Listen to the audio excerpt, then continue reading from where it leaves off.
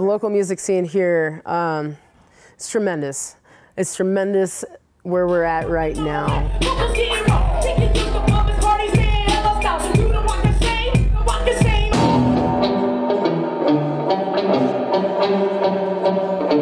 The amount of passion in this city of art and music and just raw talent is really amazing to see.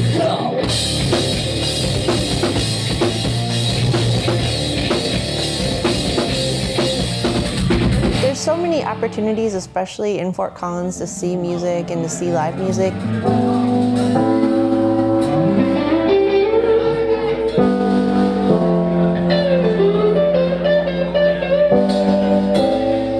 We've got hundreds of bands, we've got handfuls of great venues and live music that happens everywhere. We sort of pack it in every nook and cranny.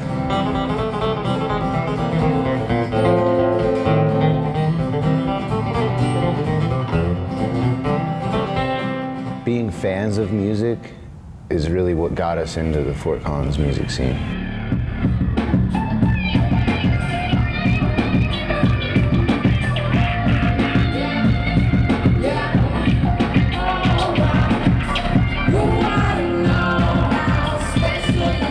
And so I feel that there's been a community here for a very long time. I feel that it has just been unearthing layers of what that community is over the last 10 years of what my existence has been in the music industry in Fort Collins. Sing again!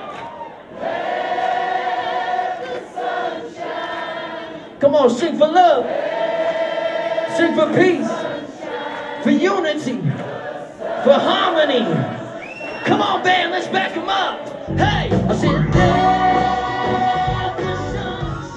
The Fort Collins music scene is more integrated into the city than I've ever seen anywhere else. You can just see that there's a love of our Fort Collins music scene from the elected officials and from the leadership inside the city, all the way down to the staff inside the city.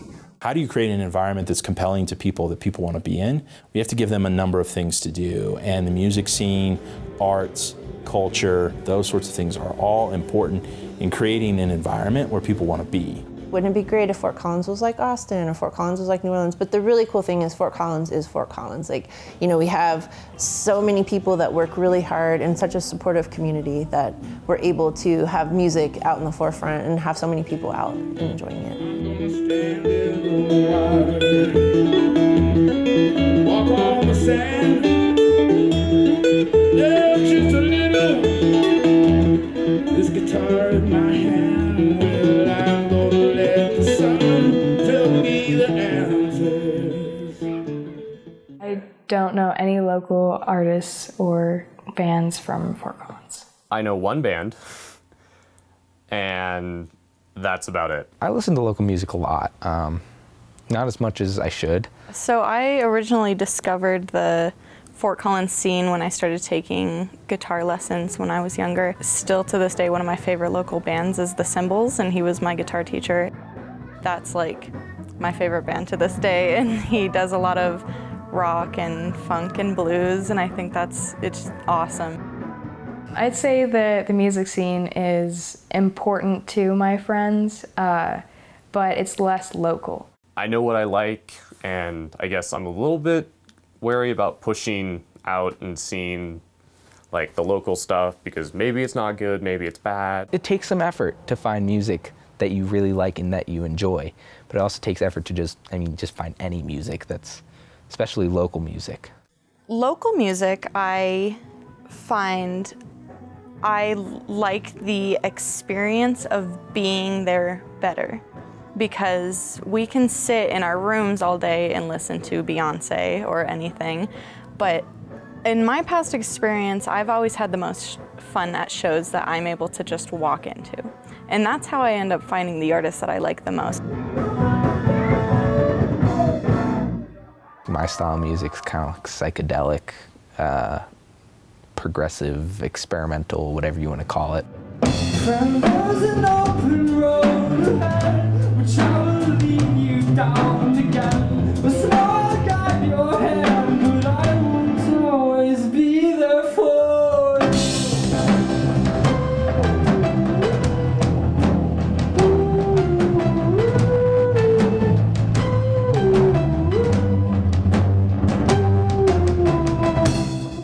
it's really kind of intense, and it's awesome. And there's a lot of local bands around here that are really good. There's Hold Fast, Savage Cabbage, Blue Taboo. I would say I could find my kind of music in the local music scene if I really was looking.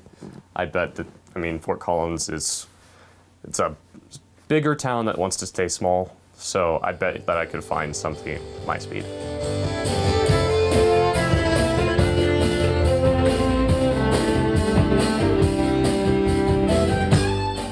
I think there's a lot more people like me. That's how I kind of got into this whole thing, is I met one person who was into it.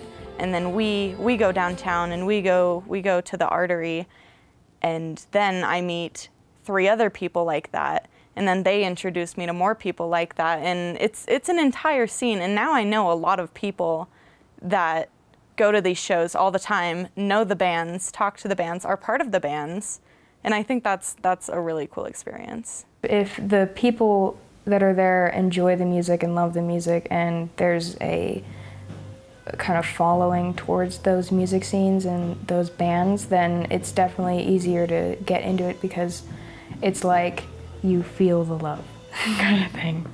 So it's easier to get into it that way, because it's like, oh my gosh, I love this band, you should totally come with me. Then it's like, oh yeah, okay, you know. I think that if my friends were in the music scene, like the local music scene, I definitely would be a lot more into it. From the times that I've gone to see this local music, I always kind of report back to my friends and tell them about it, invite them to that, like different events that they're having, and then that's how they end up discovering the music as well. And I think that's how people end up becoming so big, is it's a chain reaction.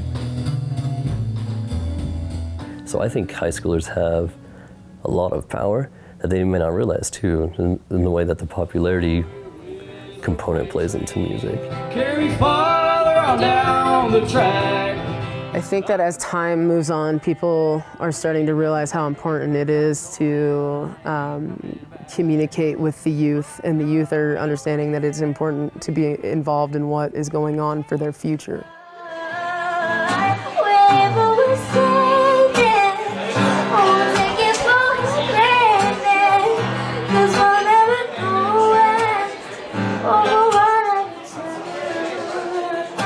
So I have an issue with the fact that like a lot of music places here serve alcohol. And I think the music scene relies a lot, especially here, just because it's a college town, relies a lot on the sale of alcohol to get people to come.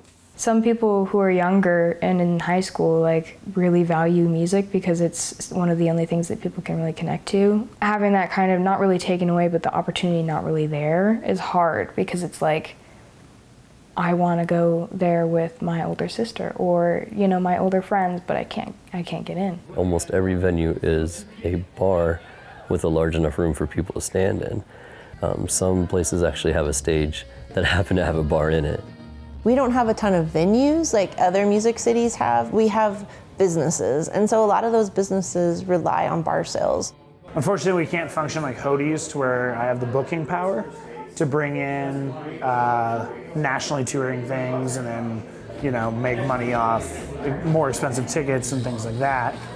We're pretty much, if we do have a cover and it's not a free show, 100% of the money goes to the band. Alcohol sales are a huge driving force behind a lot of venues. If a show doesn't do as well ticket sales wise as expected, one can still count on the bar sales being, you know, pretty fruitful.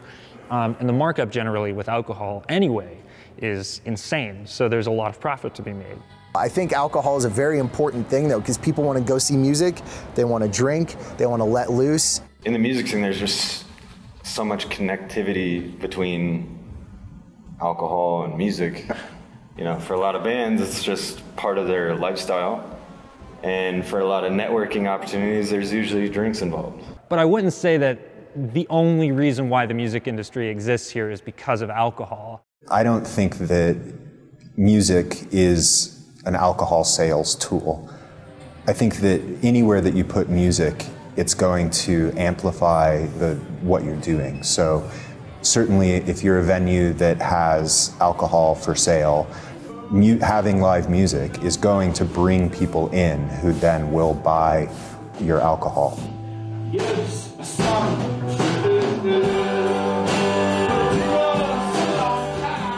but I think it works the same way if you're a church that brings music into your service. Music does the exact same thing. I personally don't think that the two are, linked. I think you can have a music scene without it being predicated on alcohol sales, and I think it can be very, very vibrant. I think the alcohol sales are only an impact if you let it be. Work around that, figure out how to do different things and be successful without the alcohol sales being a factor. We won't play venues that are 21 plus in hometown because our audience is primarily younger. Traditional venues, how they're dealing with some of the underage listeners is obviously putting an X on their hand or charging an additional $5 at the door for the ticket price if you're under 21. If you're 21 and you can get in for $10 and I'm not and I have to get in for 15, I think I would still go because I have the chance to go now.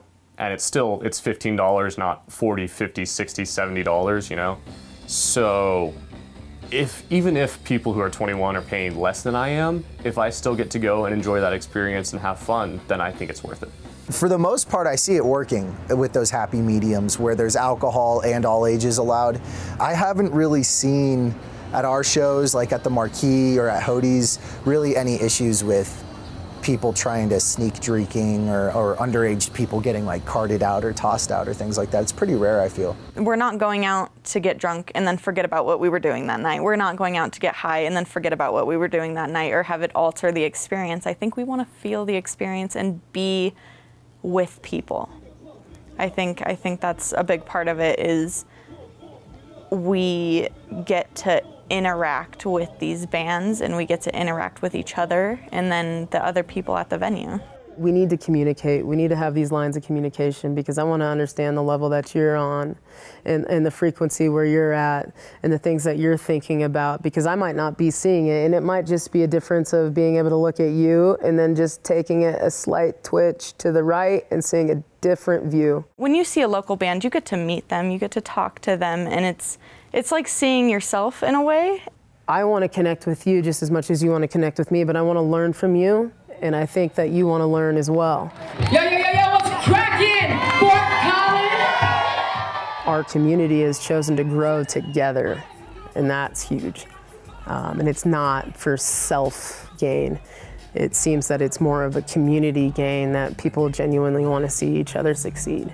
One of the great things about having sort of a really connected and well-networked music scene in Fort Collins is that we get to have these conversations about what is a mix of over 21 bar alcohol-led, focused venues versus venues that are safe and approachable for all ages audiences. And what kind of spaces do we want to have as a town? I think it's hugely important to pass on art to the younger generation and to have a safe space where kids can go and learn about art and learn about that scene and get their feet into it and encourage kids to want to create art, want to create music. I think that's hugely important. Talent and people are a major input into our economy these days. Well, people are now, particularly in the younger generations, mine and younger, are making the choice about where they want to live, more based on it fitting their sort of personal interests and their pastime, and less about where the employment opportunities are. And so that's creating an environment in which employers are following talent. When you look at designing all of these features of your community and taking a map of what's out there, ultimately you need to think about having spaces that are just 100% geared towards and accessible for an all ages crowd. You need to have something that, essentially invites youth in to participate in making their own scene. When the blues overtake, gonna rock right out of here. Going out and talking to people who know what's going on and who are aware of what's going on and are conscious of what's going on is the most important thing you can do. Because after that, you can support yourself in that right, and you can be supportive of everybody else who's in that scene from there on without the help of other people. And then you can be the person to say, hey, you're not in the local music scene, listen to this band. This is what's going to change your mind.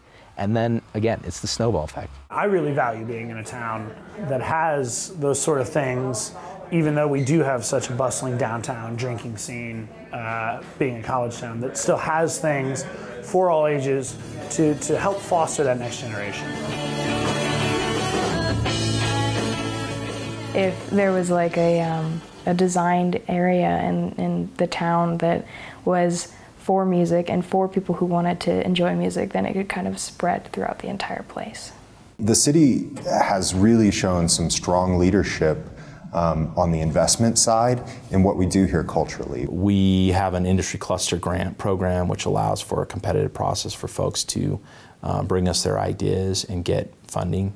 There are 5 adopted clusters in Fort Collins the City Council approved. Clean energy, water innovation, bioscience, technology, which is really chip design, enterprise software, and then my favorite, uniquely Fort Collins. It's sort of the special sauce piece and cluster. And this is where we talk a lot about the 3 Bs in Fort Collins: bikes, bands, beer. These are all craft industries. They're all craft. So they have craftsmanship in them. They're more creative in nature, and so we do a lot to support that space.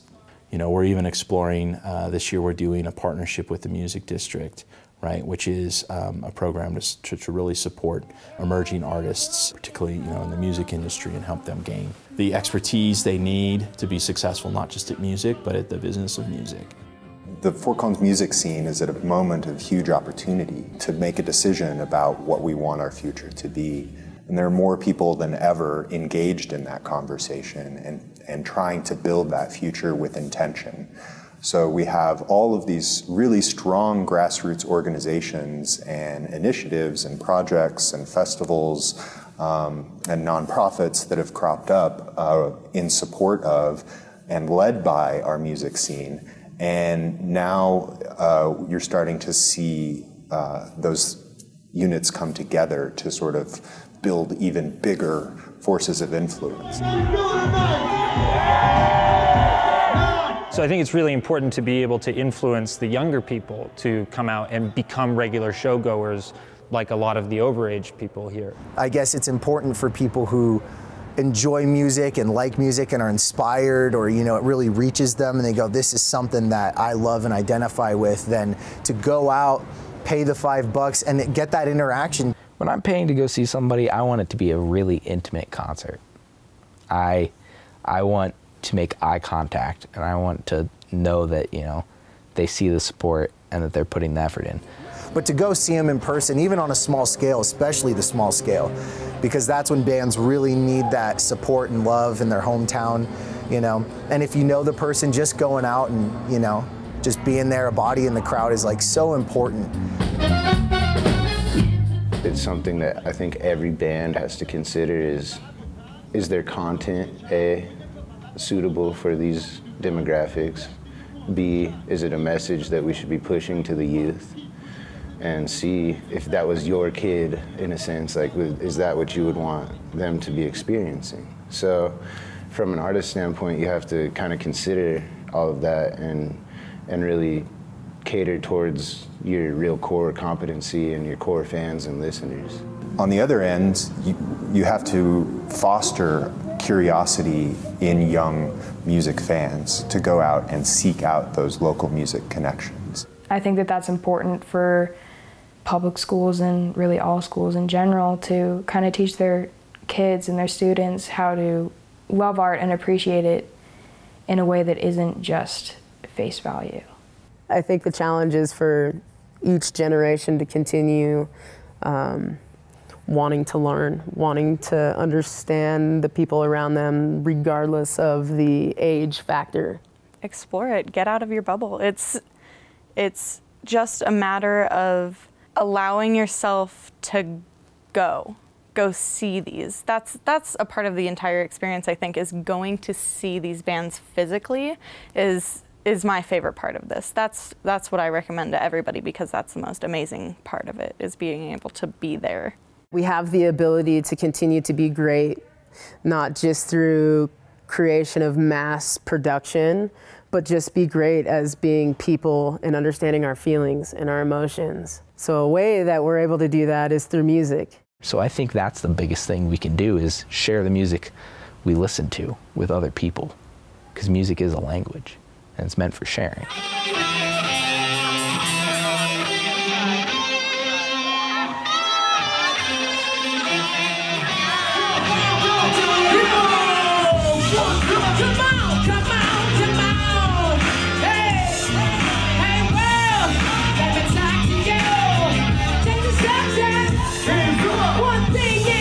Together, babe. Mary Jane, you my main.